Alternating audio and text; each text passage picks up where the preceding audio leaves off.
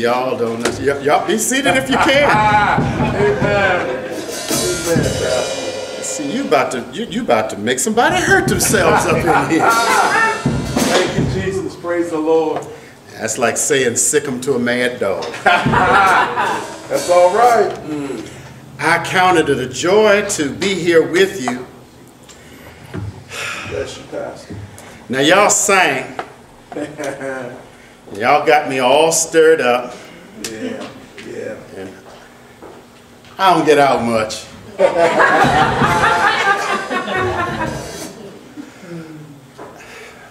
Take your time, Pastor. Can I go to the piano just for a minute? Go ahead, Pastor. Take your time. All right. That's all I'm right. kind of old school. Do you mind if I go to your keyboard for a minute? Go ahead, Pastor. I'm kind of old school. Hold my mute. I mean my coat.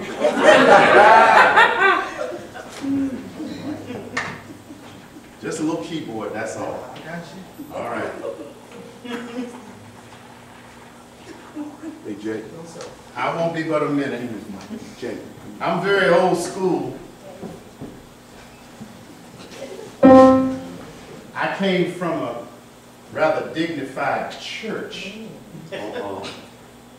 But somewhere along the way, I learned how to have church. All right. And this is a song that I like. Oh, okay. All right. Can y'all hear me now?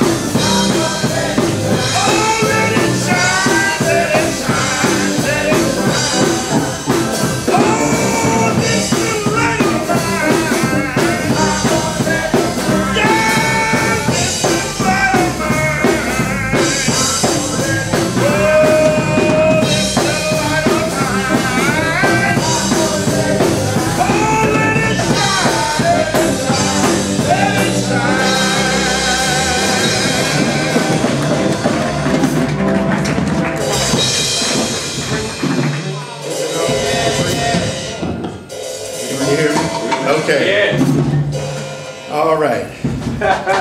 Well, now that the lion's out, I thank the Lord for the privilege of being here this evening with you, and I want to thank the Lord for two of my deacons being out here with me. Praise the Lord. Amen. Deacon Barbara Smith Amen. and Deacon Rhonda Washington. Amen. Amen. They are two of my faithful armor bearers. All right. Yeah. Praise God. That's Now- good. That's good. The president's got the Secret Service. I have Deacon Smith and Washington. That's all right. They've taken a lot of bullets Yeah. Yeah, there you go. in the pastor's There you behalf. go. That's all right. That's good. And I say that and I mean it. That's good. And so I thank God for them being here. Praise God. I count it a joy and a privilege to share in this your 12th anniversary. Bless you, Pastor. And when I got the invitation, the Lord began to speak to me in every part of my being as to what to say to you. And the Lord began to give me a portion of this passage of Scripture coming from 1 Kings chapter 8, verses 38 through 44. And it says, "What prayer and supplication soever be made by any man, or by all thy people Israel, which shall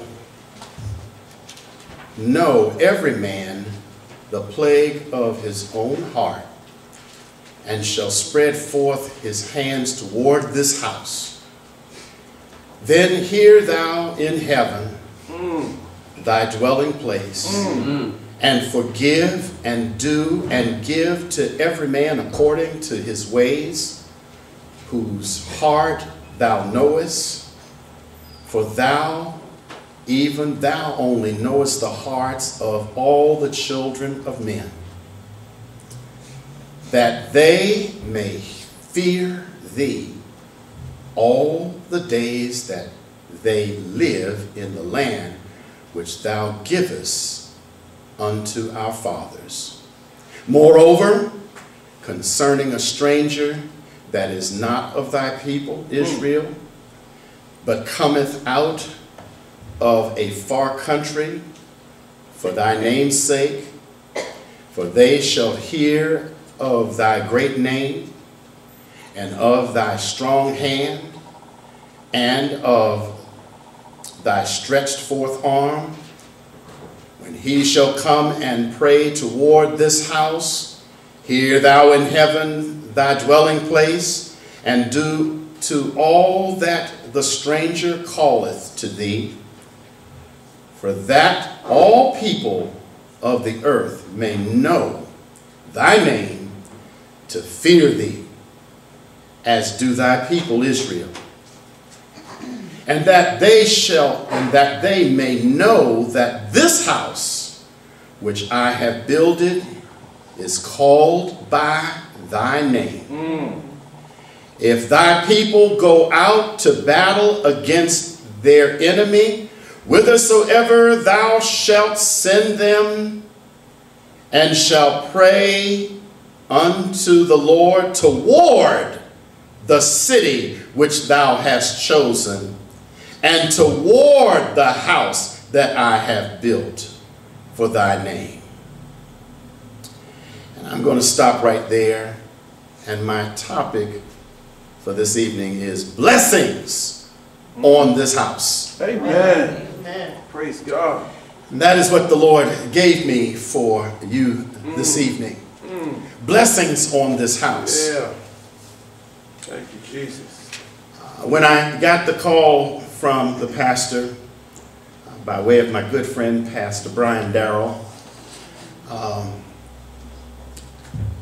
and I got back with Pastor Todd, I was driving up Raleigh Street, and not long, I guess, after you all got this church, I was driving up the street and I could see the spire on the top of your building. And I was sharing the vision that God had given me some time ago, not long after you all came here. And as I heard Sister Brown, First Lady Brown, talking about your history, then it became clear when all of this was taking place that God was showing me this. And as I saw that, and I want all of you that are members of All Nations Outreach Center, I want you to look at your church in a different way from now on. All right. All right. I want you to hear me. Yeah, go ahead, Pastor. Because now I know, and I'm feeling this anointing that what God was giving me, Pastor. I was telling you earlier. I want you to look at your church in a different way from now on. As I was coming up here, God showed me the spire on a ship. Your folks done got quiet. It's all right. It's all right. Go ahead, preach. And I could see it was like a cruise ship. And then God carried me to the passage and showed me Noah's Ark. All right. And the ark was designed to carry Noah's family and, of course, the animals to safety in the midst of a storm when it had rained for the very first time, when the world had gone deep into sin, and it carried Noah's family and animals to safety when God destroyed the world. And God showed me the church being like the ship of Zion, carrying those who come into the ark of safety. That's right. Meaning the household of faith. And sometimes we weather many a storm. Yeah. But if we hold shore to the course that God has laid out, we'll make it safely to the other side. And every time I would come by here, I would see that.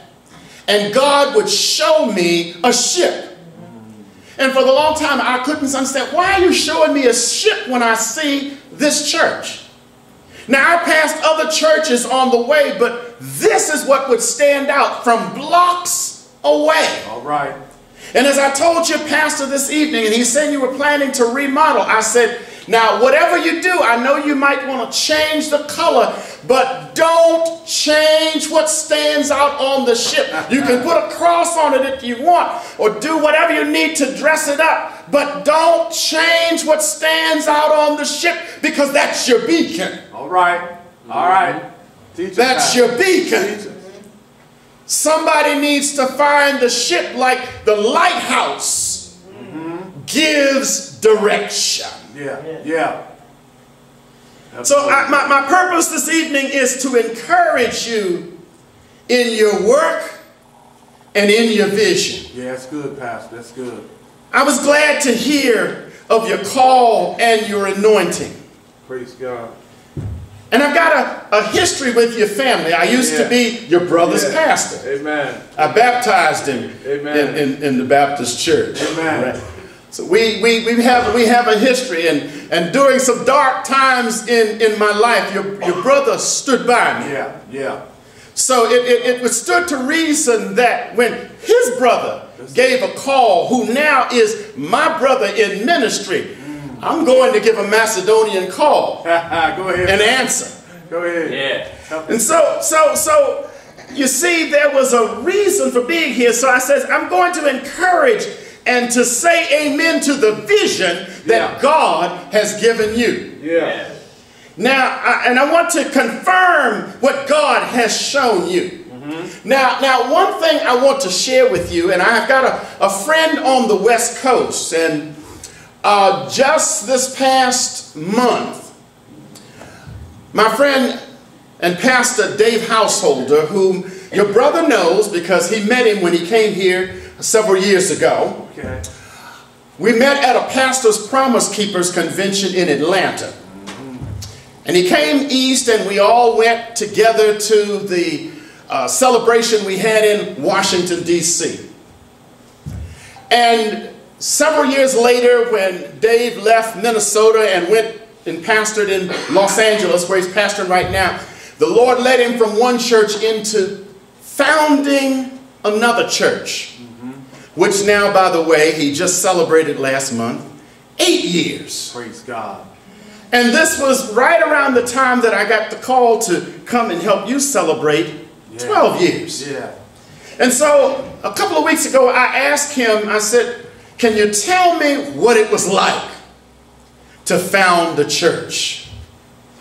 And he said, there are no backups. Come on, brother. There's nothing to fall back on. That's it. Say it. He said, you have to just trust God. Yeah. He said, there are some scary moments, but you have to trust God. Amen. There are some dark moments, but you have to trust God. A lot of folks will start out with you and say, oh yeah. Hundreds will say, oh yeah, we're with you. We got your back. Go ahead, Pastor. And then when you get there, there might be just a handful. Amen. But you've got to trust God. Amen, sir. Amen. And if you've got the vision and you've written it down and you've got it written down and made plain, God will see you through. Amen, Pastor. Amen. Now, there might be some folks that say, why start another church? Their church is just a couple of blocks away in every direction. But you know, my understanding and everything that I've read and I've studied is we don't have enough churches because when you look at the population of this country, and how many people are churched in America, we still need more churches. Because a very small portion of the country is saved. That's right. That's right. So therefore, there is plenty of work for us to do, even the ones that are already established, and there still needs to be more planted. And for those that are planted, there's plenty of work to be done. Amen. Amen, Pastor. Amen. Yes, sir. Yes, sir. Starting is not easy. That's right. And growing, I know you got growing pains. Even churches that have been around a while got growing pains. And I mentioned in my message on Sunday, a church is a living, breathing organism. That's right. Why do you think that the Word calls the church the body of Christ? All right. All right. We start off as infants. We got to be carried. We start learning to walk. Then sometimes we slip, we fall, we get up, we skin our knees. We learn how to, and I remember when my daughter was an infant, when she discovered her left hand, she discovered her right hand. She discovered she had a voice and she made noises just to hear herself make noises. And then when she discovered her feet, and I remembered her biting her toes just because she had discovered she had toes. Amen. And then as they begin to grow, the body begins to change. And thank God puberty is over. I never would want to go through that again. And you say everybody ought to be saying amen. But the older we get, our bodies begin to change. We begin to get to the stage where we move very spry, we move very quickly, and then we begin to slow a little bit. And we begin to slow a little bit more. There was a time when we popped out of bed, and now some of us roll to the side. We get up and we anoint ourselves in the morning. Amen, folks. We anoint ourselves from head to toe. And if we don't know how to call on the Lord, we start learning later on. Oh, Lord, have mercy. Oh, Jesus, help me. Yeah. And I listened to my dad yesterday when I took him to the grocery store. Day before yesterday, rather, when I took him to the grocery store. If the Lord spares him, thank God, he'll be 90 years old. Wow. From the 27th of May. And I don't think he'll mind me telling you. I feel for him, and if I could take away his arthritis pain that the doctor can do nothing for. But as we were going to the grocery store, and I took him around, he had a lot of errands, and I could tell he was in excruciating pain. But every time we'd move, he'd go, "Oh, Lord, have mercy. Lord, have mercy." And I could tell he was in pain, and I'm thinking, God, if I could just take that pain from him, I would. I would. But then as he would say, "Lord, have mercy," I was thinking, I said, you know, I said, God, I know he's talking to you, not just calling you, but he is talking to you. Why?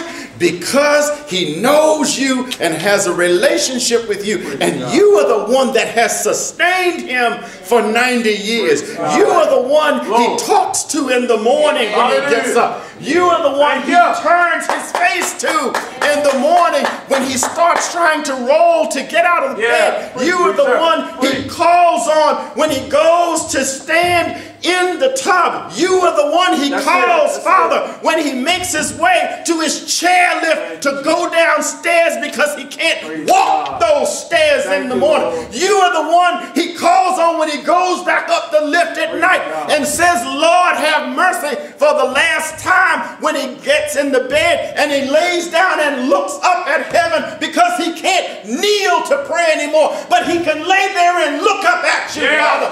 Lord, I thank you that he can still call you with breath on his lips. Father, your people need to understand what you were saying when Solomon was praying over the house that he had built. And it wasn't so much just the building. You see, the building symbolized something. The coming together of a people. Now, it's one thing to have a building, and your building is nice. And these are the same kind of chairs we have in our choir, just a different color. I felt right at home. I said, I feel like I'm sitting at home here. Just different colored chairs. Amen. Carpet's just about the same color. Isn't this about the same color as our carpet? Almost. Y'all got good taste in carpet. Amen. And I got to thinking, I said, but God, you know, it's beyond the building. It's the vision you've given in the heart of the people. It's the vision and the passion that you put in the people. It's the anointing that you put in their hearts, God, that needs to be transpired into them, that they need to all grasp and move forward and support the man of God, that they can say, by God's grace, we can do it. We might be small in number, and I don't know how many folks you have, but I don't care. It's not important. But everybody needs to come together and say, we can do it. And it's not about the building, and I'll tell you what's going to happen. Because I've seen it happen in the house of Wainwright. Oh yeah, when you get some things done.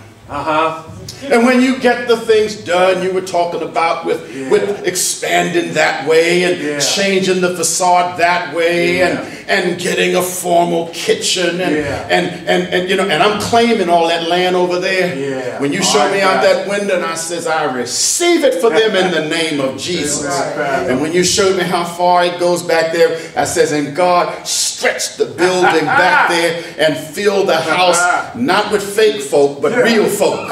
But you don't need no trouble. You need folks that's going to be real. You said that right. Amen, sir. Amen. And cover this house with the blood of Jesus. Cover it, Father, with the blood of Jesus.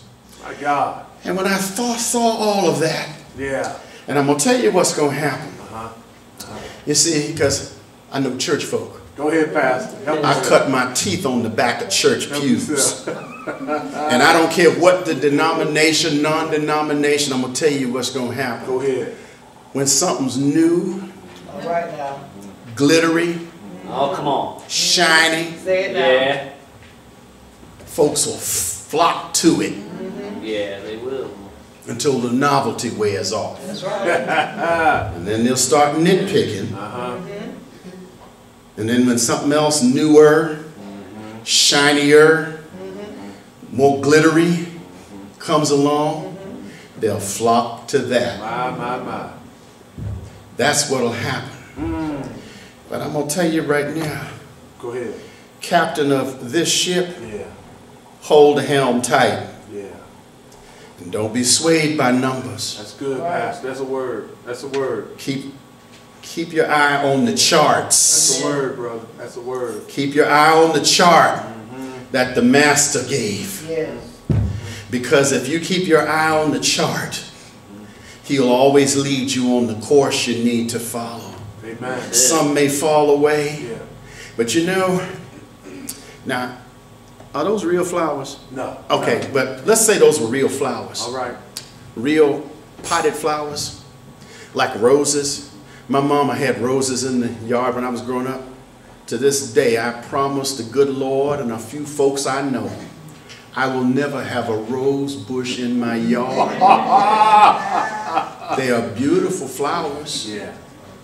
but they got to be pruned, and roses got thorns. Yeah. Yeah. And growing up, guess whose job it was to prune Oh, the Jesus. rose bushes? My God. Hello. Bless you, Pastor. Then I had to bag them pruned off things and put them out for the trash. Yeah. And you know what always happened with the rose thorns? They bit you. Yeah. But let's just say those were roses. Every now and then, they got to be pruned. They have to be. Come on. Because if you don't prune them, you won't get fresh Yeah. roses. That's right. That's right. You'll get dead stems and you won't get new blossoms. Good. The more you prune it back, Yeah. the more roses you get. God. Go ahead, brother. You talking now. So sometimes God prunes That's it. his house. Yeah, that's Amen. it. Amen. Yeah. Amen. That's it. Yeah. Now pruning is painful. Go ahead, brother. Talk.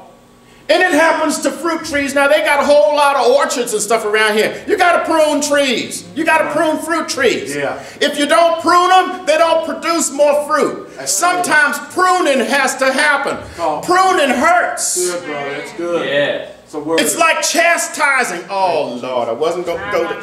Praise God. Come on. Jesus, I didn't have that down. Sometimes, folks, even if you stay here, sometimes you got to be chastised Yeah. with love. Yeah. Yeah. That's like pruning. Yeah. It hurts. Yeah. Yeah. But if you love the chastising or the gentle correction, or let me use a very proper school term, the redirect, hello. The redirect is so that you can flourish and blossom and have more fruit. Yeah. What do you think God did for Israel for 40 years when they wandered in wandered in the wilderness? He was pruning them because they weren't quite ready. Yes, he had given them the promised land. Yes, it was theirs, but they weren't ready. He had to prune off everything but 2 branches, Joshua and Caleb, and then raise up a whole new branch off of them stems. Go ahead, preach, preacher. Even Moses didn't make it. Go ahead, preacher. My goodness, that's a word. But when he'd finished pruning, when he sent them back the next time, he says, all right, I gave the last generation their Red Sea crossing. Y'all haven't seen nothing like that. Y'all were raised in the wilderness. Y'all need a river crossing. All right. Oh. So they carried the ark down into the Jordan River. Oh, excuse me, my English. Jordan River. And when they got down into the river, he told some others, says, y'all carry 12 stones with you. And when you get down in the middle of the river, I want you to put them 12 stones up in the river. Yeah. In the middle of the river bed. Yeah. Yeah. Sit the ark upon it. And when they got down in the middle, the water went back. Yeah. So they could walk across on dry ground. Yeah. Just like he had done 40 years earlier in the Red Sea. Yeah. And they walked by with the ark sitting on top of those stones, held by the Levites, with the cherubims with their wings spread backwards and forwards around the Ark of the Covenant. Yeah. And they walked by as God stood on those 12 stones, one for each of the 12 tribes. And when they all got by, the Levites picked the Ark up. Yeah. Walked to the other side. Yeah. And what did they leave in the middle? The monument of them 12 stones. And when their feet got to the other side, the water came back in and left a monument in the middle so that it would remind future generations that they had crossed the sea right there. And when a future generations look back, they say, what do those stones mean? Oh, that's where God brought us across into the promised land. Whoa. So now, My God. Solomon has built the house, the building, the place for God's ark to dwell. And he tells the people, he prays and says, God, when anybody prays, bless them. Not just when they come in here to pray, but God, if they go into battle and they so much as even look this way, bless them. If they pray for anything in your name and turn this way, bless them. If they're not even a part of this church, not even a part of this nation, but they come here to fellowship, and they come here and ask for a blessing, bless them. So you see what I'm saying to you before I get ready to take my seat is that what your name says, All Nations Outreach, is not just for your members here, but you're going to reach others, not just those that put the name on the roll in your book, but there's some that are going to walk off the street just because they see church. That's it right there. They will need a blessing. They will come in and fall prostrate before God here. That's right. Because they fall prostrate because of an anointing here. God bless them. Keep your anointing sure. Let the oil of God continue to fall on you. And if they turn this way, God bless them. If the pastor so much as calls on you, Lord, let your anointing fall fresh upon him. Let it fall not only on him, fall upon his family, fall upon his elders, his armor bearers, his musicians, his members, anyone they touch, Father, if they come this way, let your anointing fall. Let someone will know they've been in the presence of someone who walks and talks in the presence of God, that they might come to know you because they are following you who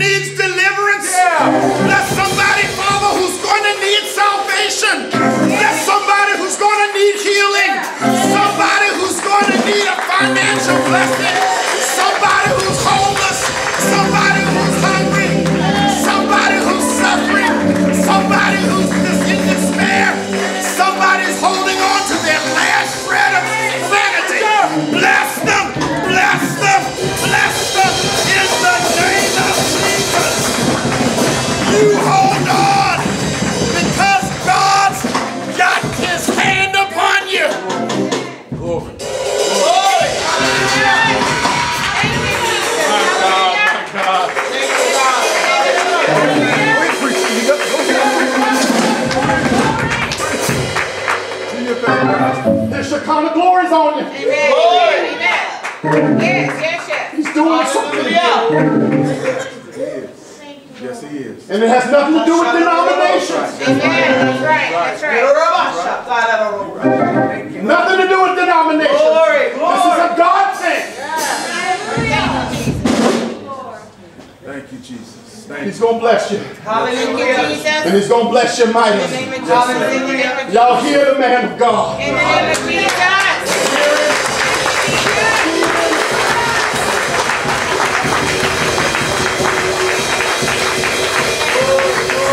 Worst thing you can do is not heed the teachings of your pastor. Yes. This man has charge of your spiritual life. Let me just explain something to you. Let me explain something to you. Anybody here ever go to a doctor? Amen. Amen, Pastor.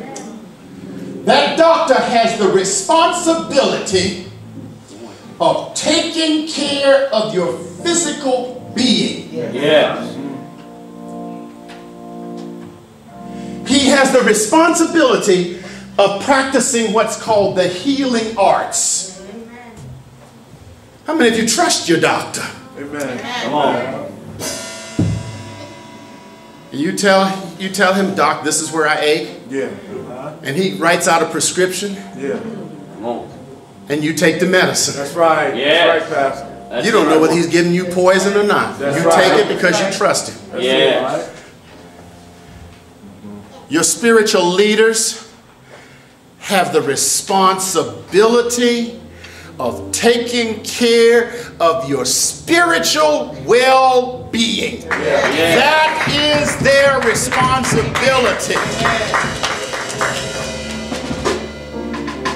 His responsibility, her responsibility, and all of the leaders are to prepare you to spend eternity with Jesus. Yeah. Yes.